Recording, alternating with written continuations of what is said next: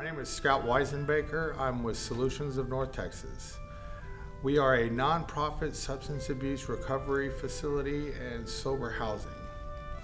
The easiest way to explain what we do is, I can tell you a little story about a girl named Amber. I first found out about her. She was tied up in the court system. Her kids were taken away. She was looking at various charges. She was told she would never see her children again and she would spend the rest of her life incarcerated.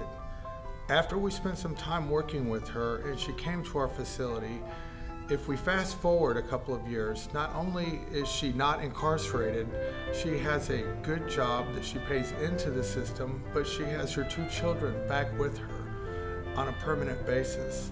This is one of the miracles that we get to see on a daily basis.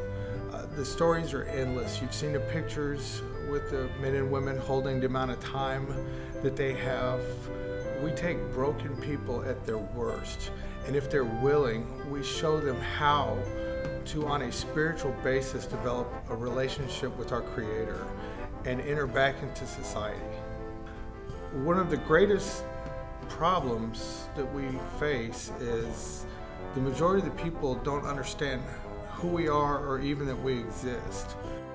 Who doesn't have somebody in their family or somebody that they've grown close to that has had this struggle, that despite every obligation or problem that has come down on them, they haven't been able to stop drinking, or maybe they resort to a pharmaceutical drug from their doctor or even on the street level.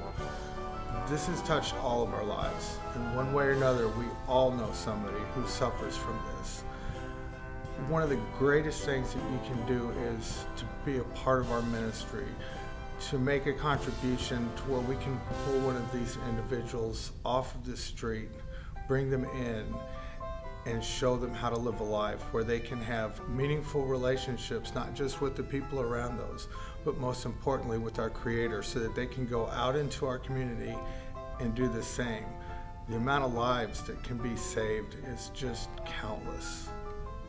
Thank you for giving us this moment to speak to you.